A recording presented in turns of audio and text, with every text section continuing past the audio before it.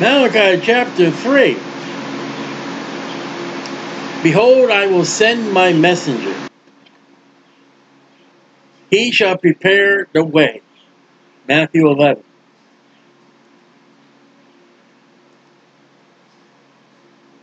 Matthew 11, verse 10.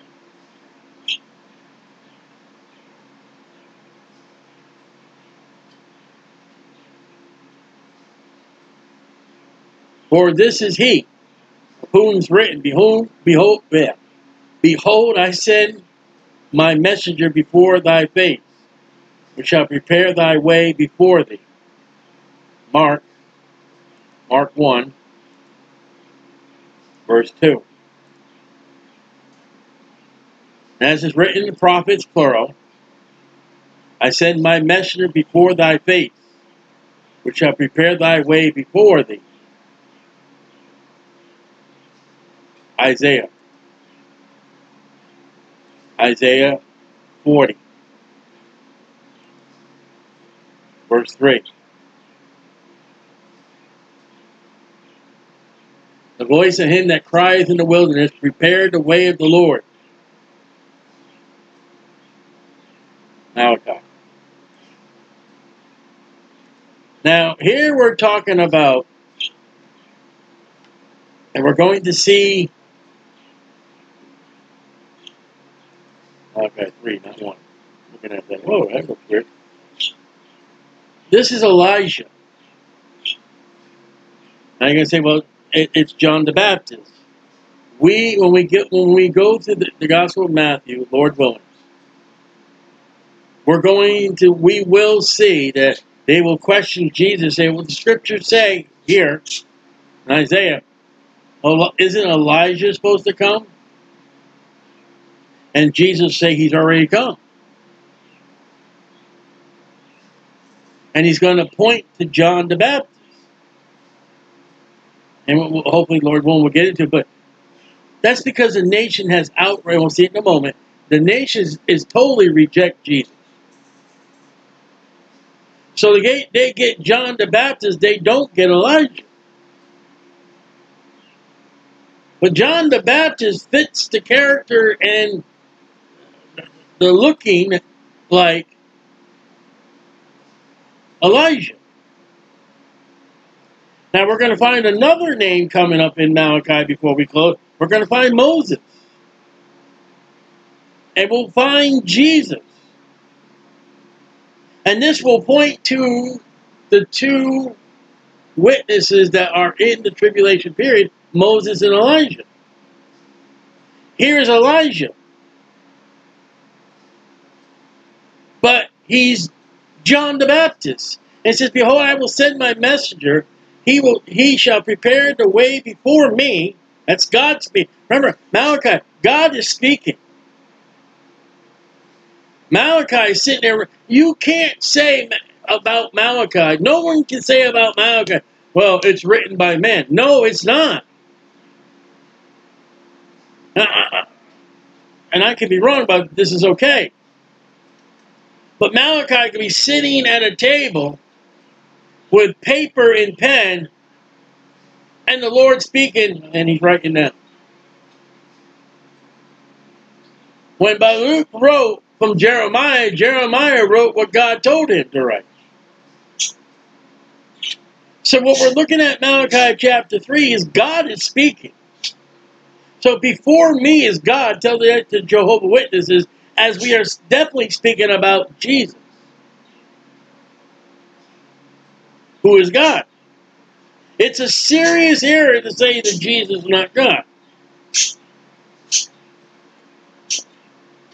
And the Lord, well, look at that. Capital L, small o, small r, small d. We're talking about Jesus.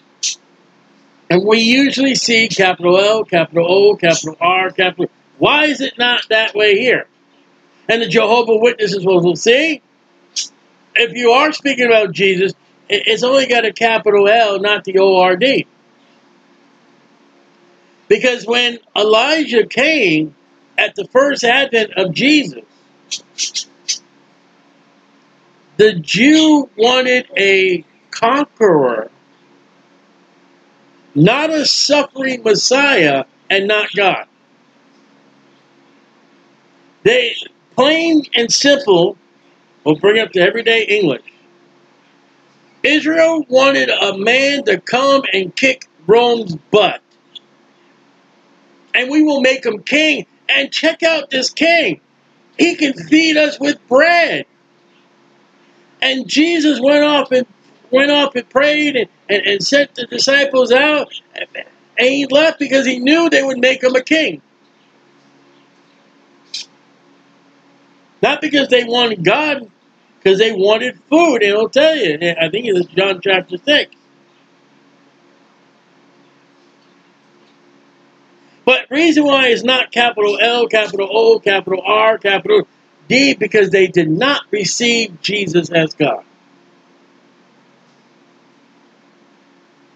Thus, Elijah becomes John the Baptist.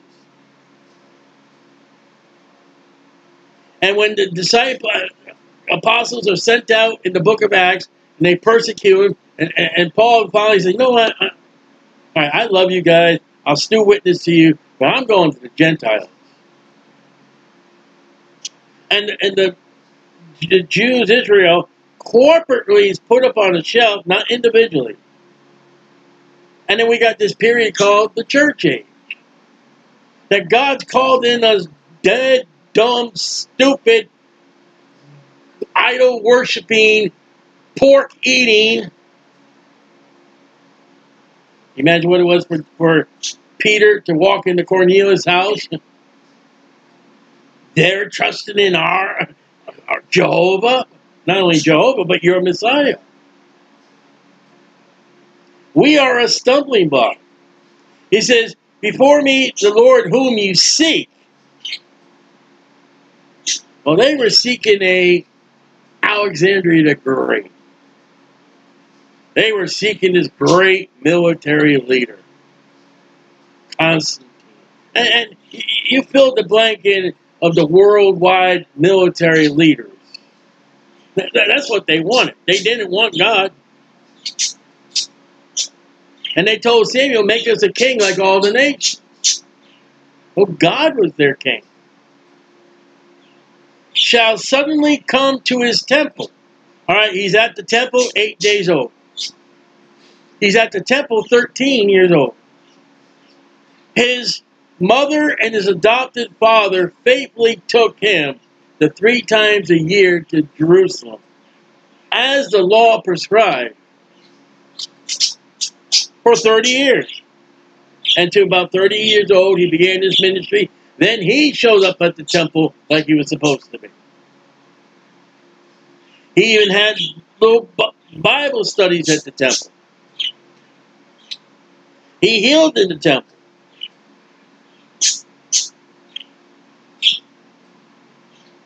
Eight days old, he's got Simeon and Anna amazed. Simeon said, okay, now, Lord, let me go home. I seen your Redeemer.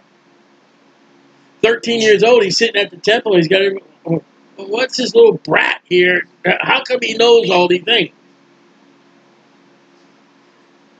And I'm not going to quote this verbatim, but I'm going to, oh, son, your father and I are just so worried. Woman, when you talk about that carpenter, I'm about my father's business right here at the temple.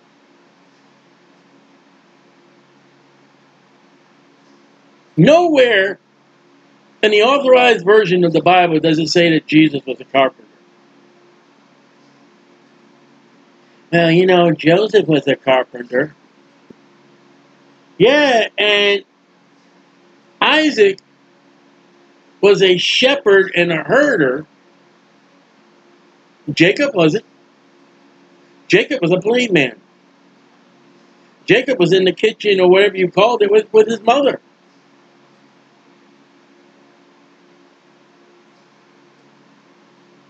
All right? Even the messenger of the covenant, that would be the new covenant, whom ye delight in.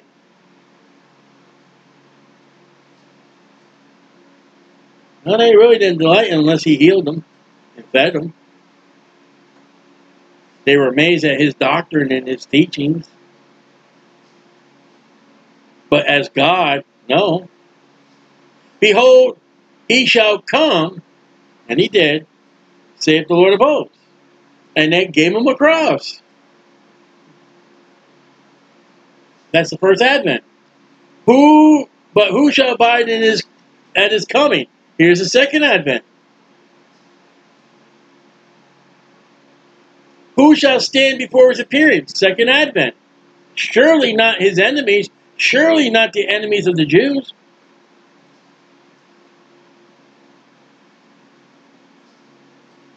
Surely those that don't. Surely that those that have the mark.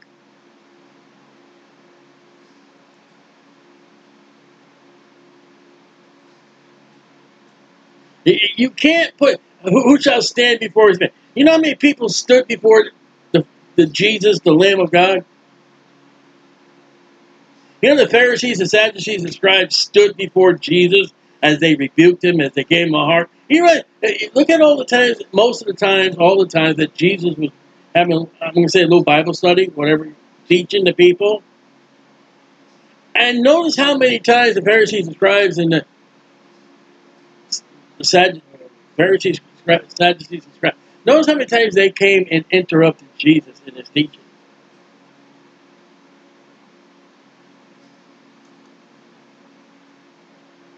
He's sitting at a table having a meal in there. Who does he think he is? And Jesus interrupts this meal to say, I'll tell you who I am. But let's move on. Who shall stand before his appearing? For he is like a refiner's fire. That is a man that works with metal. And what you do is you put the metal in the fire and you're purifying it. My dad and I, we would take old tire weights. We would throw them in a can. We put them over a fire. And then the scum would come to the top. And we just sit there, pull out the scum, scrape it off, throw it on the ground.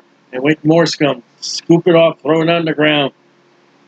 Until there was no more scum, then we had pure lead. And then we poured it into molds. And like a Fuller's soap would be taking your clothes to the laundromat or to the dry cleaner. So we got somebody working with metal, and we got somebody working with cloth. And we find a cleansing by fire and by soap. And when you go over to 1 John 1, verse 9.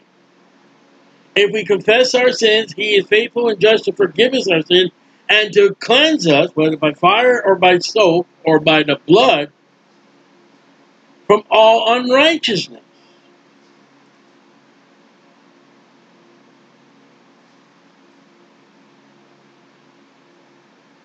In the Old Testament,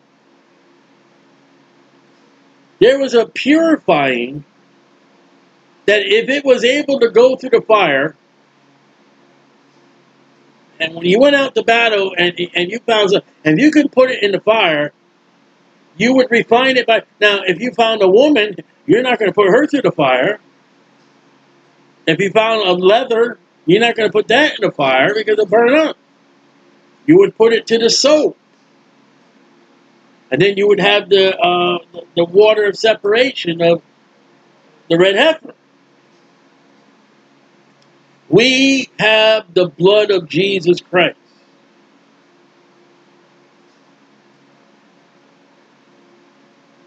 And Isaiah would go to say, as far as that Fuller's soap, our righteousness is as a filthy rag. Well, the only way to clean that up is through the blood of Jesus. He shall sit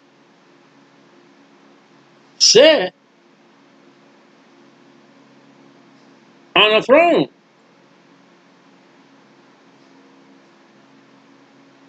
Pretty much the first advent of Jesus Christ, he's walking here, he's walking there, he's in the crowd.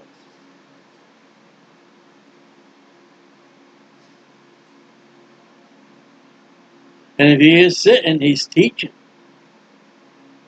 as a refiner, there's the metal, as a purifier of silver. Silver is the price of redemption. He shall purify the sons of Levi. All right, that's not the first advent. Because Levi doesn't even know who he is today. And this purification would be at the second advent, going into the millennium, for the Levites, the sons of Murdoch.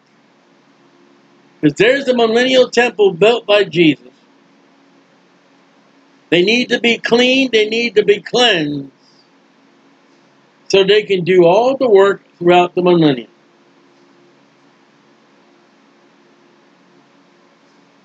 The only one who's going to clean them and cleanse them is Jesus. Like, he's the only one that can cleanse us from our sins and purge them as gold and silver. Gold represents deity, king. Silver, there's that redemption. That they may offer unto the Lord an offering of righteousness. That's the millennium, because they're not offering anything today. There's no temple right now. Then, so when Jesus comes back, he's going to destroy the enemies of Israel, the enemies of God, the ambassadors of Satan and the Antichrist. Then he's going to take the nation of Israel, and he's going to remember their sins no more and give them a new heart and a new covenant. Then he's going to take the Levites, and he's going to purify them for the service of the temple.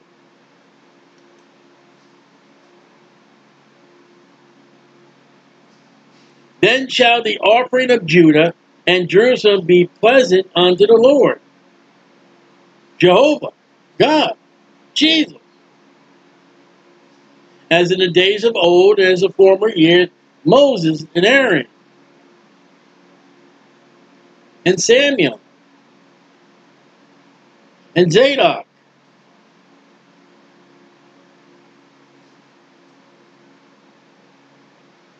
The Old Testament's coming back. So don't reject the Old Testament.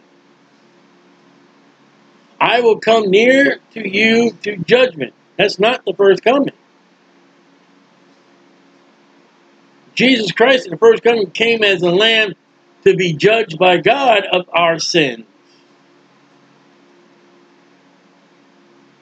Now watch this one. I will be a swift witness against the sorcerers. What do you do with Harry Potter in the churches today? I'm waiting till the Lord tarries. I'm waiting for the next VBS to have a Harry Potter or witchcraft kind of theme. I mean, after all, there's a Halloween in the churches. We were in the church that had trunk or treat. Well, you know, and the pastor's what? Well, you know, it's not Halloween. It's for Christ. Like I said, you can take Satan's stuff and put a Christian tag on it. And there are Christians today who don't even believe in Jesus. Not that the world approves of it, the church approves of it. Well, you know, it's not Estar, it's not Easter, it's the resurrection of Jesus. You mean when the Passover was last week, and 3 days and 3 nights was 3 days after that, and that was all last week? How come the church does not celebrate the death of Jesus on the Passover day when he died? Why do you have a Roman holiday? Because the biblical, the Jewish, the God doesn't have a little Easter bunny and eggs and chocolates and hats and lilies and dresses and cute little things. The Passover The death and burial of Jesus has been whipped. It has blood. It has nails. It has blood. It has thorns. It has blood. It has pain. It has suffering. It has a lamb having its neck slit open. Well, what can you do with the little kitties for that? Oh, I know what the devil can do. And he's got it at Easter. He's got a little lamb Pez guy, and you pop open the neck of the Pez guy, and a little piece of candy comes out. And you get a rabbit, too. You know.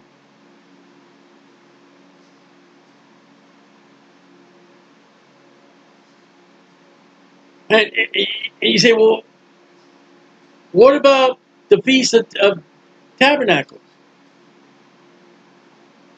Which is probably the birthday of Jesus, instead of Christmas.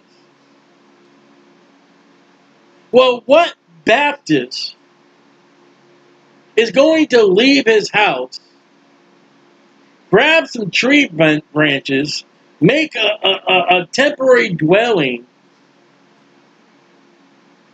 and worship God coming in the flesh, where we can't have the Magi because they didn't show up?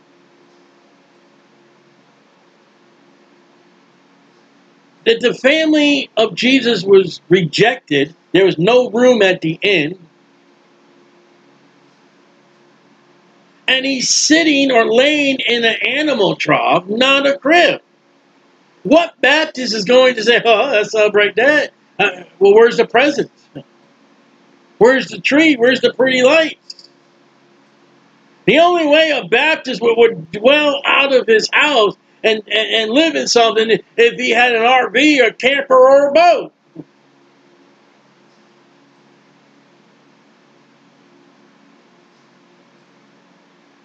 I see some of these pictures. They got a camp, a tent. They go out camping, and in that tent, I mean, my wife was that she wanted to sleep out in a tent out in the backyard. And I'm, all right, we'll do it. And to please me, we ran electrical cord. I had a fan running. Okay, I want to plug it in.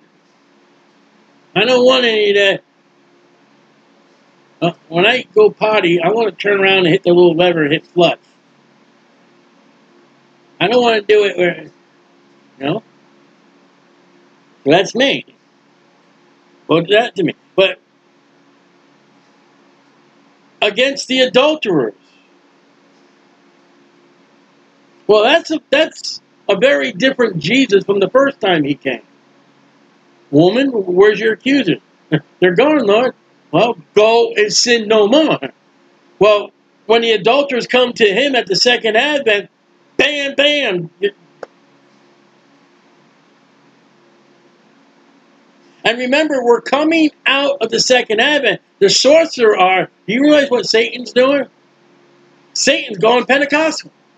There's fire from the heavens and hallelujah, and making inanimate objects, idols, start talking and start moving. He's healing. Oh, no. That's what Judas did. That's what the magicians did when they're standing before Moses and Aaron. They turned the water into blood. No problem, Pharaoh. Watch this.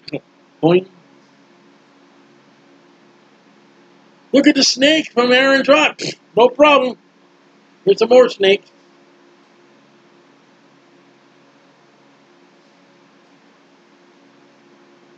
Please email me, which very rarely I do, but people, what's that voice or I forget, you can write somebody, text, whatever it is, whatever it is, or email. Email me the day that you see and know, or give me a printed thing where you see a VBS have sorcery and witchcraft. And I'll mark this day, September 26, 2022. And my daughter the other day came up and says, Dad, you said this. I said, what? And she said, yeah, they got a sodomite Barbie doll. A couple. You said that. Okay. And I'm supposed to be surprised, and I'm not. So September 26, 2022, Stiley said he won't be surprised when you got a VBS that has sorcery. Maybe Harry Potter. I'm amazed, you may get in trouble for this, but I'm amazed that you got Christians involved with C.H. Lewis. That's witchcraft. That's a realm of filth. Against false swearers. I swear to take this office and fulfill my duty to the United States of America, the citizens, do my best thing. They get in office, do everything but they didn't promise to do. And they lie and they swindle and cheat and are Republicans. You swear to tell the whole truth and nothing but the truth? I do, and then you lie throughout your teeth.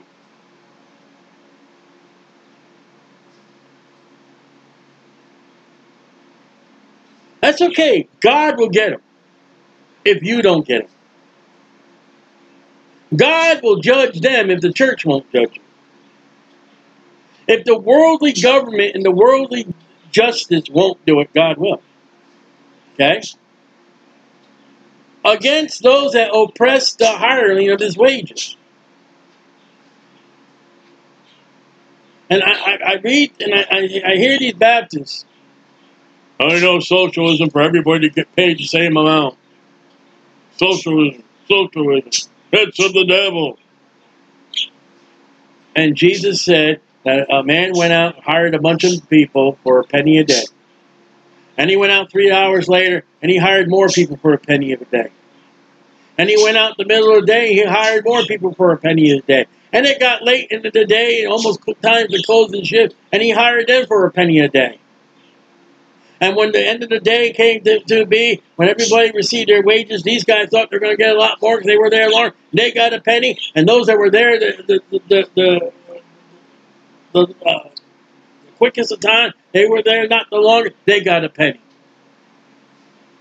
And Jesus did not rebuke the socialistic system. You see, it's the Americanism and Republicanism and the Constitutionism has blinded their eyes to the Bibleism. But the thing is, comes to what God said. If you oppress the employee and you do not give his fair wages, you'll stand before God in judgment. Here at the Second Advent,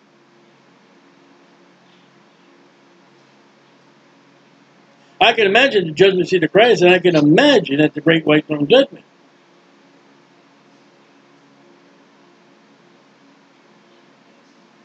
I'm going to say this off fact, we'll move on. But I worked in particular things where, okay, you had to be the janitor, you had to be the cashier, you had to be the food prep, you had to be the manager of the shift. We've been in stores where we watch one cashier work 3 cash registers and 3 lines. I bet you got paid for only one. I'm going to say, and I could be wrong, I'm allowed to be wrong because I'm a sinner. I'm going to say people like that, you don't get your fair wages, God's going to judge you.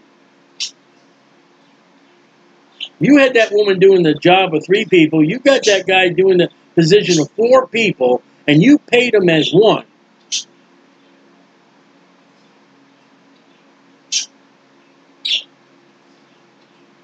A widow. And what the widow is, what's she going to do? Her husband's dead. Take advantage of her.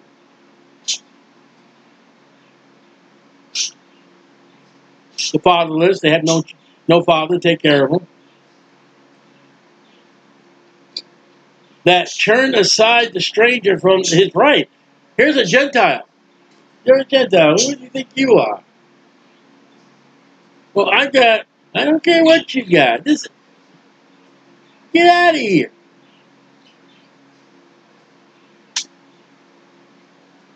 Jesus told a story like this. There was a man that fell among thieves, And a priest went by, ain't my job. A Levite went by, no, no, no, no. And the Good Samaritan came. What was that man's right? To get care.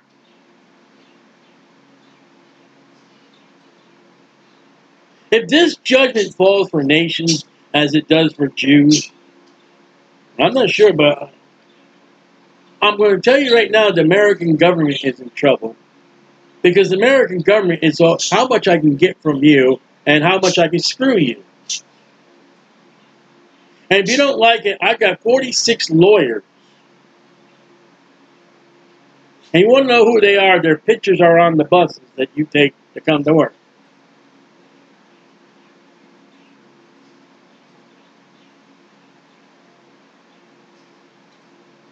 And our lawyers read up all these little pieces of papers and stuff like that, and all these words so we can take advantage of you.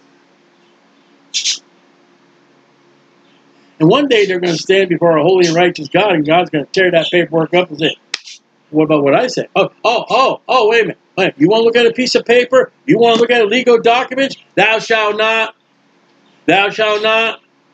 Thou shalt not. Believe on the Lord Jesus Christ. What about what my word said? Oh, we'll get to your petty words in a moment. Let's get to the words of the King James. Imagine a preacher doesn't believe in the King James Bible. Imagine God quoting from the King James. Does that sound like your word? No, I don't. I know, because your word ain't the word. The King James Bible was your word. Now, would you like me to call up my ambassador that I sent to you that you said was garbage?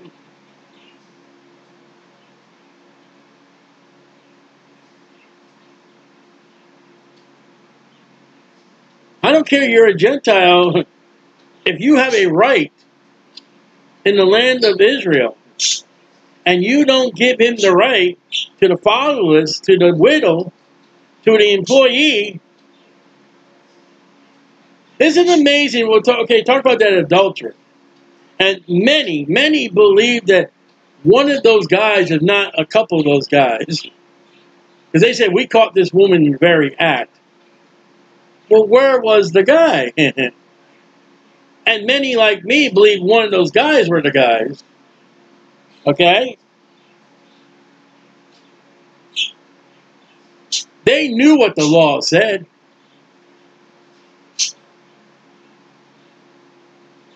But their main ambition was to catch Jesus on his word, to get the people to hate him.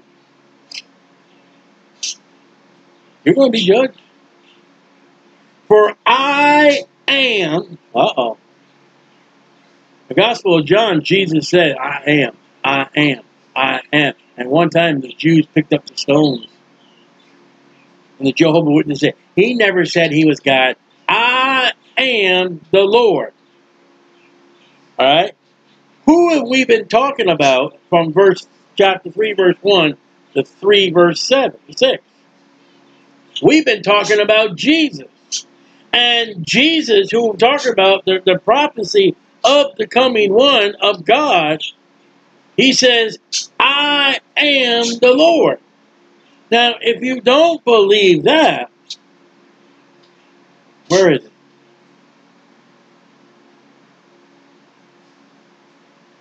Look at verse 1. Behold, I will send my messenger. He, the messenger, shall prepare the way before who? Me.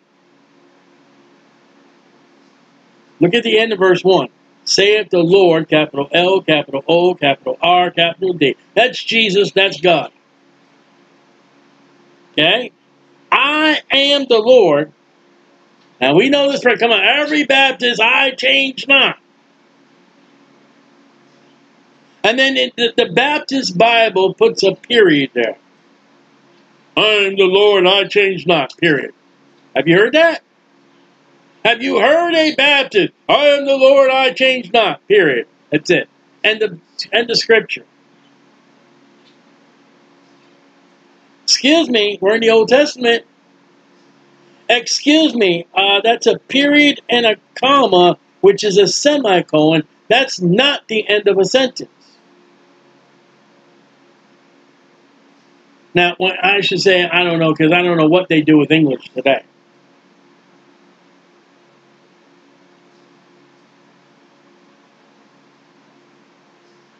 But to say, I am the Lord, I change not, and leave it like that, and that's it, you're wrong. You misquoted the scripture, because it says, therefore ye sons of Jacob, Israel, are not consumed.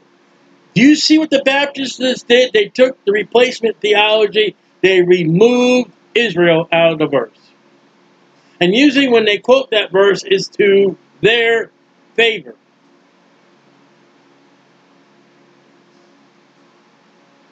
And what God's saying through verses 1 through 6 is, I promised you I would come. I promised you I would send a messenger. I will cleanse you. I will purify you. You will offer offerings before me. There will be judgment by me. And ever since your father, Abraham, Isaac, and Jacob, and the 12 tribes, and all the prophets, and all the Israelites, all the promises I've made to you, you can look at I change not, you're not consumed, as two forms. Very number one is a firm God. There are people who say God's all finished with the Jews, not according to that verse. There are and will always be the sons of Jacob, Isaac, and Abraham. Because God said there would be, and God does not change his word even if he's angry. Now, the Jew that sinned will have to answer to God.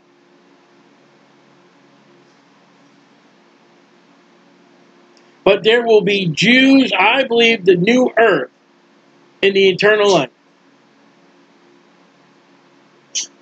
Okay, number two, the faithfulness of God. If my God, and he's my God, he's a Jewish God, he came unto his own received him not. If my God did wipe out Israel, if there's ever a time that God said, that's it, you're done, then my God's not long-suffering, my God's not patient, and my God does not hold himself to his word.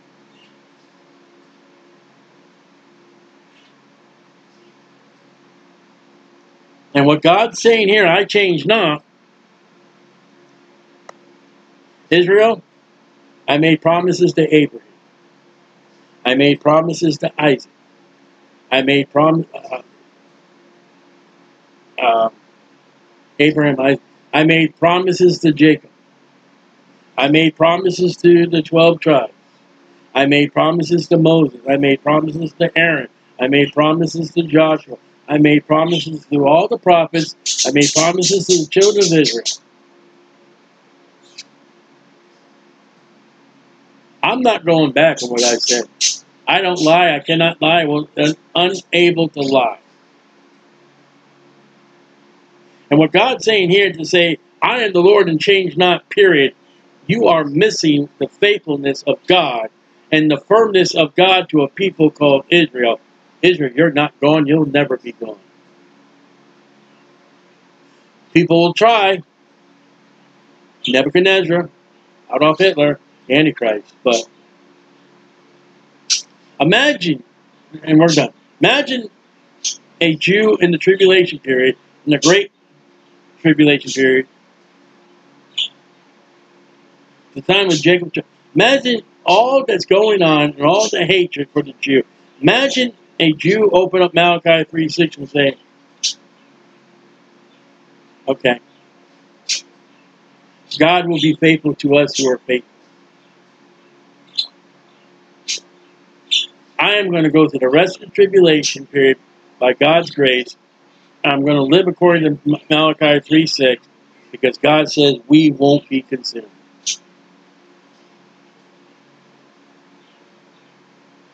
But if he goes to his local Baptist church, for I am the Lord, I change not, period.